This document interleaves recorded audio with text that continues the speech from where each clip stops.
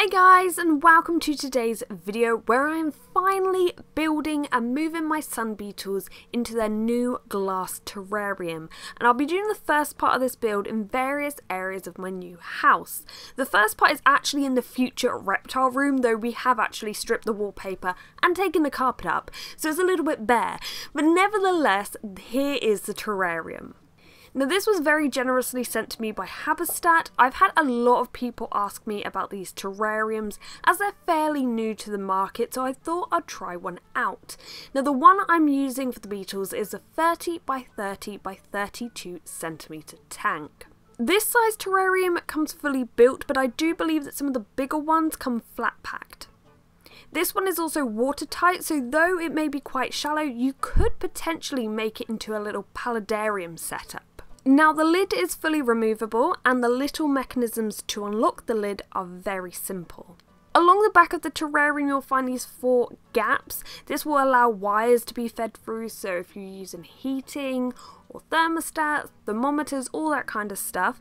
And basically the little plastic slide goes back and forth depending on whether you want them open or closed. Now I will say this was the only part that was a little bit stiff on the terrarium. It might be because it's new and needs loosening up, but I did have a bit of a struggle opening and closing these. Now to open the door, it is a two-hand kind of job. Once again, a very simple mechanism. And also, side note, I am so sorry my hands are very battered at the moment. I've been doing a lot of DIYing. There's also a hole in case you want to add a lock to your terrarium. Now, I always love to add a background in my tanks, and for this I wanted to be completely natural, so I just got a big bit of cork and I broke it up. I then added this to the back of the tank using silicone sealant. This is an aquarium safe sealant I used for pretty much all my builds, and I have it linked in my Amazon shop below. Once it was dry, I went back with more sealant to fill in the gaps. I used little bits of cork bark that had broken off when I was breaking up the cork, and also these tiny bits of crushed rock, which are brown. Now if you've seen Diego's tank build, they're really good when they mix with silicone sealant. I believe Universal Rocks use them, and it actually worked perfectly for this, as I didn't have any sort of eco-earth or anything to put in here. Eventually. Now we're back to the original reptile room. I'm going to sort through this box and get out any beetles and cocoons that I can find, so when I'm moving their dirt I'm not disturbing them.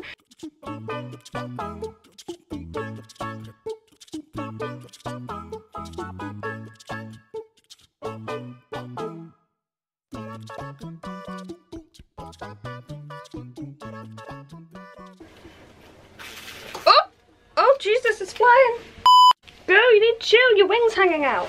So I thought I'd found all the beetles. There were 5 beetles, and at the time I thought there were 5 cocoons, but one of them turned out to actually be empty. This one looks so big.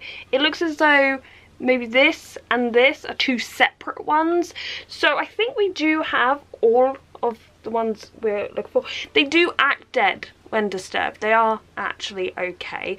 But now we've done that and separated them out, let's go and set up their tank. Now in terms of heating and lighting in here, I was going to use a heat mat and then this unit with a jungle dawn in. However, I kind of realised they're sun beetles and the sun radiates heat and light down, and so it would make more sense to just use a heat bulb, because apparently these do bask. So I'm using the solar basking flood, 50 watt. It produces UVA and obviously visual light. I'm using a dimming stat, which I was able to actually feed through the back of the cork, and just fits in the top of the tank really nicely. And I'm going to place that probably on top of some rock, so that will be the basking area. But for now, let's put all this lighting together. So the light and heating is now in. It is set to about 32 degrees Celsius. So this should be nice because they can move away down the dirt if they want to cool down, or behind the cork. But now I'm going to add in the dirt, and I want to kind of build this up so there's plenty of digging space, plenty of places to hide.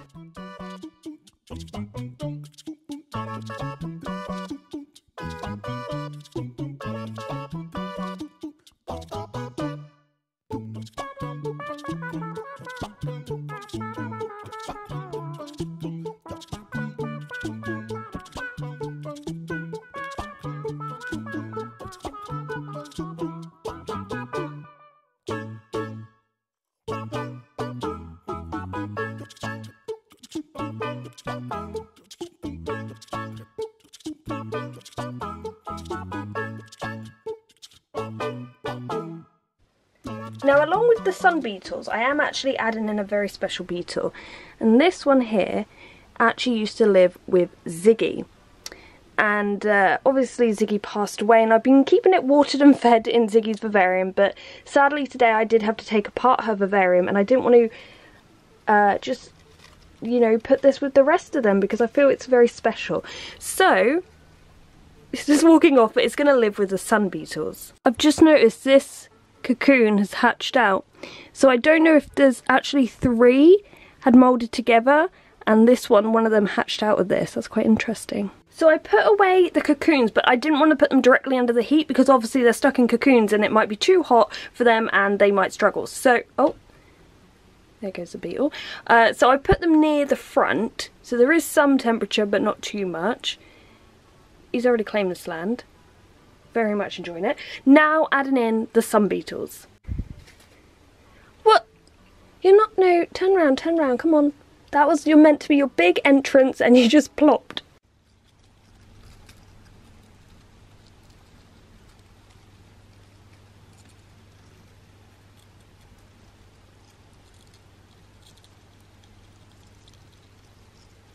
And the final thing we're going to do for now is add in some fruit. So I've got some grapes that are sort of going off. I thought I'd put them in there. I built up this area with some dirt that the beetles were in whilst they were waiting to come in the tank. But we'll leave that like that and come back later to see how they're doing.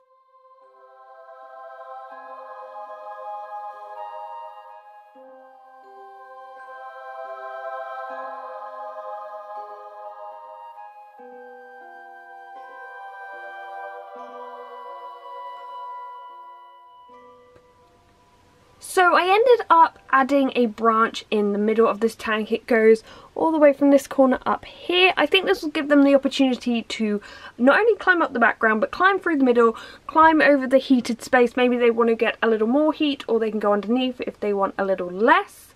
I also added in some plants. So this is a fake plant in this corner. However, this is a pothos cutting.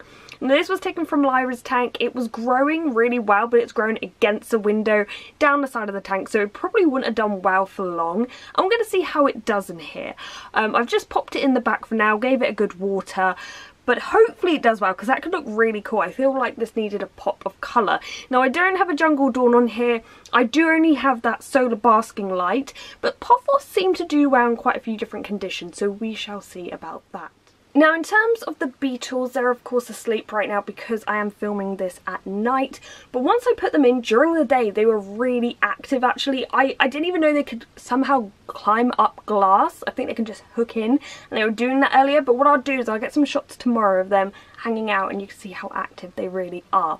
The only beetle that's out at the moment is Ziggy's beetle. So this was a Morio worm beetle, and this beetle has only ever lived in wooden vivariums and glass terrariums. It's a very spoilt beetle, but it seems to be enjoying sort of gnawing on a fake plant. Nevertheless, the beetles do seem to enjoy this, and I'm actually really happy with how this has come out. Day 2. So the first thing that was noticeable this morning when I woke up is the crunchy leaves.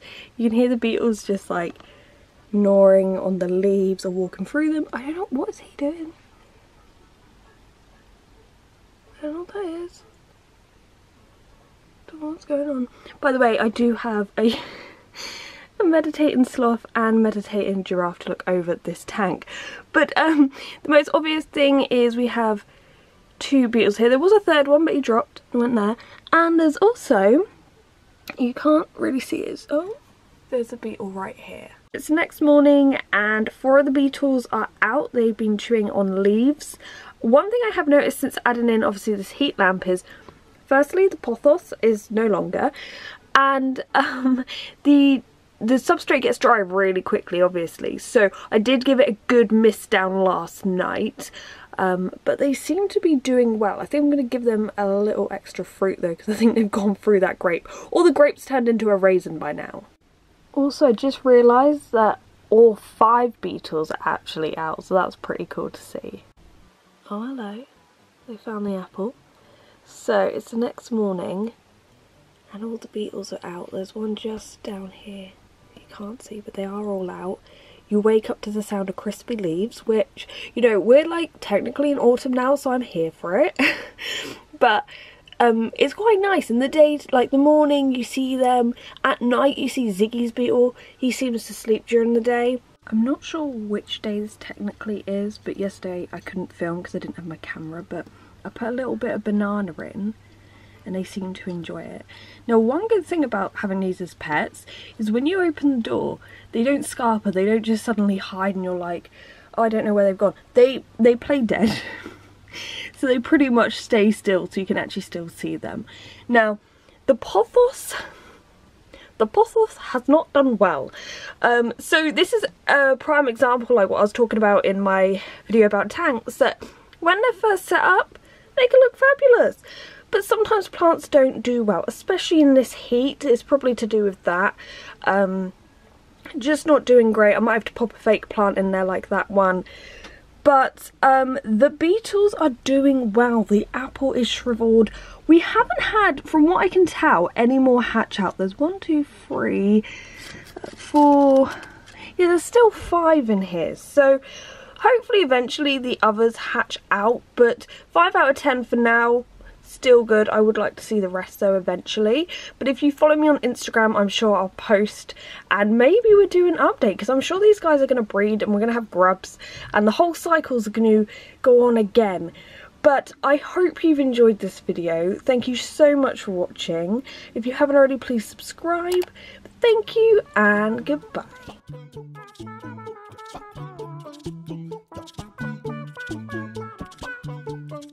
So it's been a little while since I ended the video, but I actually came to find we now have 7 beetles. So there's 3 there, 2 more there. There is one, he's just gone away.